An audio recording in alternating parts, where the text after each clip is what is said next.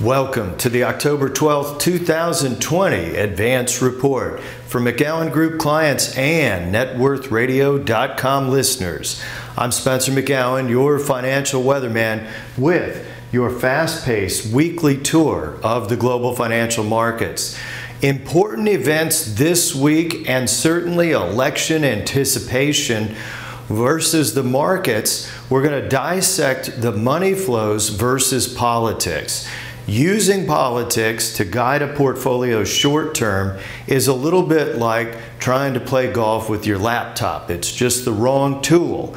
And we're going to cover a few things about election outcomes and what's actually happened to moderation in policy from what we're hearing would happen in a Biden versus Trump administration, which is the big question right now. There were some statements this week that relate to that. Goldman Sachs came out and said, oh, we'll raise our forecasts for growth under a Biden administration. And part of the reason they said it is they're not going to do anything much different through 2021. And the Trump tax cuts were originally going to be repealed, but those Trump tax cuts actually last until 2025, and they've already, the Biden camp has already said we're not going to repeal those. They've done a 180 on energy, realizing that they can't do without fossil fuels, and we'll cover that subject too. It's not politics driving the Dow day to day, but there is something about politics driving the Dow day to day, and that is financial steroids, fiscal steroids, and monetary Adderall, and that's part of our topic right now.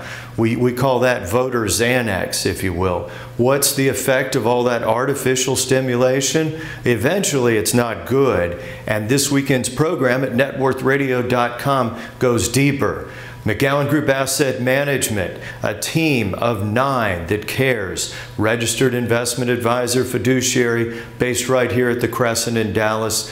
And you can upgrade your plan in a Zoom call, or you can come to the office with safe operating procedures. So, in the case of what we're seeing here, the Dow 29,500, the low 18,000. Is this too far, too fast? Primarily driven by technology stocks, both the Dow and the S&P, and certainly the NASDAQ. Overpriced technology will have a comeuppance, and we're saying what would be the solutions from here, because money flows are already starting to move towards value, meaning items that have good growth rates that are not grossly overpriced. Well, the Dow Jones Industrial Average had a big week. This correction midweek was the failure in stimulus talks, right? So the market's somewhat dependent on artificial stimulation, closing the week at about 28,600. Stimulus from here, is it the key point? It'll probably come in pieces as needed, but not much before the election. That was part of this downdraft, but it didn't matter by the end of the week. Why? Earnings reports are going to come out, and we're about to get to earnings too.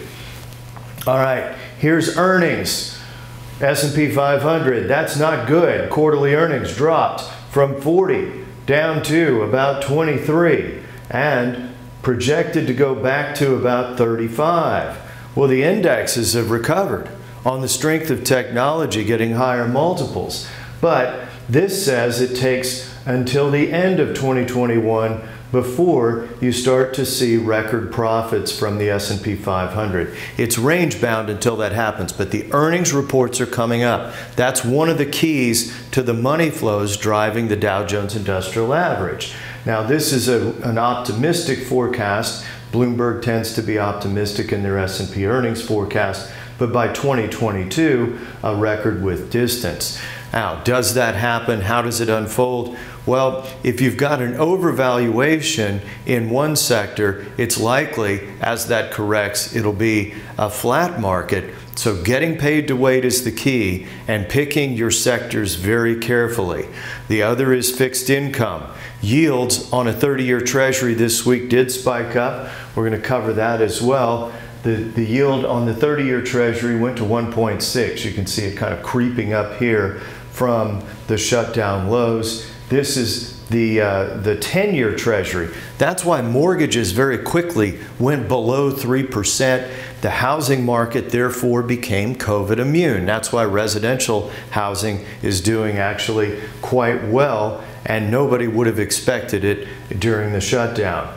Here we go with the T-bill. We're sitting on a 90-day T-bill at just below 0.1%. Money markets have gone to zero.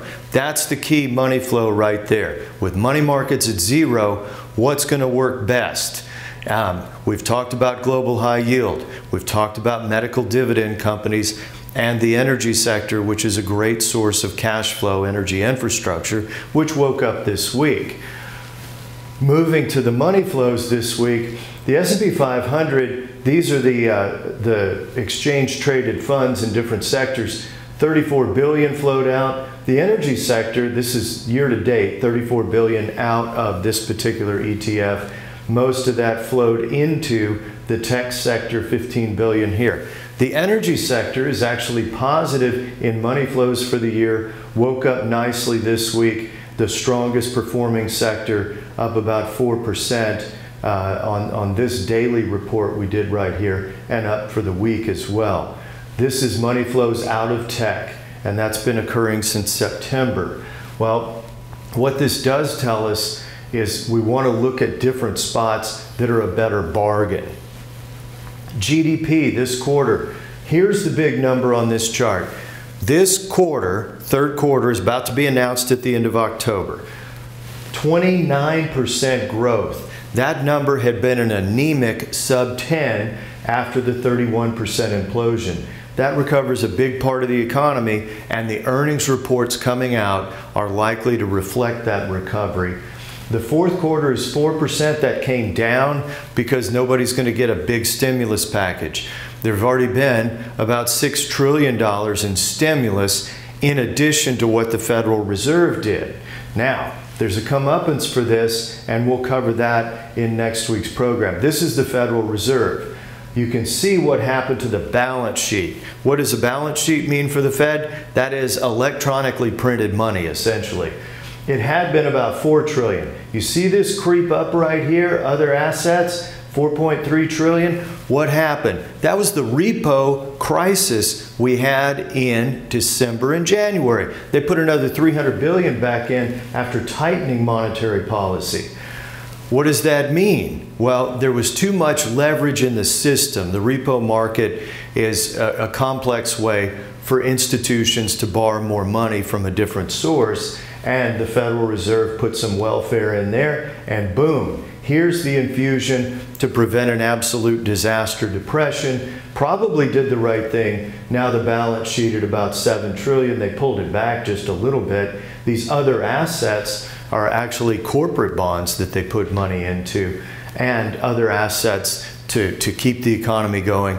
They dropped rates to zero. Your money market's going to be zero. Vanguard Prime money markets closed to new investors just for parking money. You may end up getting a charge from your bank next year. That's going to drive more money into different places. Switching gears a little bit. What is this? Long-term solar index. This run-up right here in the solar index is anticipation of a Biden administration green policies, plus the fact that solar's become profitable. This right here is when the subsidies expire. That right there, don't be doing that at the high, because in 2008, boom, solar had a big run, became very popular, and still an absolute disaster from that point. So you have to be very careful when and what and how. What's the difference? Companies that make money. And don't be buying it till it crosses into making money on hype or anticipation. But that's the expiration of the subsidies. This is the waking up of solar actually profitable. But still, renewables are about 12% of the nation's energy supply. Natural gas, the primary source of electricity. And here you go. Natural gas market is back above where it was, looking all the way back to April and pre-pandemic levels. But this is year-to-date on natural gas. That was January before the pandemic, and now up here at 276. It means natural gas flow has been restored through the pipelines. What does that mean for the investment side? Well, we're seeing the restoration of the economy more gradually. Yes, there are some things that look like a V-shaped recovery, a Nike swoosh when it comes to jobs, and that changes the money flows to more value-oriented assets, especially those that pay cash flow because of those zero money markets. That's the key to 2021 success, with a strategy that by 2025 earns a lot of money for sitting still and some potential gains in 2021. We'll cover more about that next week. Be sure to subscribe. networthradio.com for the extended program where we discuss what happens under a Biden administration versus a Trump. We'll be back next week with the best in financial news. Thank you for tuning in to our YouTube channel. I'm Spencer McGowan, President McGowan Group, your financial weatherman. We sponsor each week networthradio.com broadcast that has the charts and graphs, many of which you saw today. We also sponsor this YouTube channel. Be sure to subscribe for fast-breaking news, an alert when we post something in a market condition that may have changed.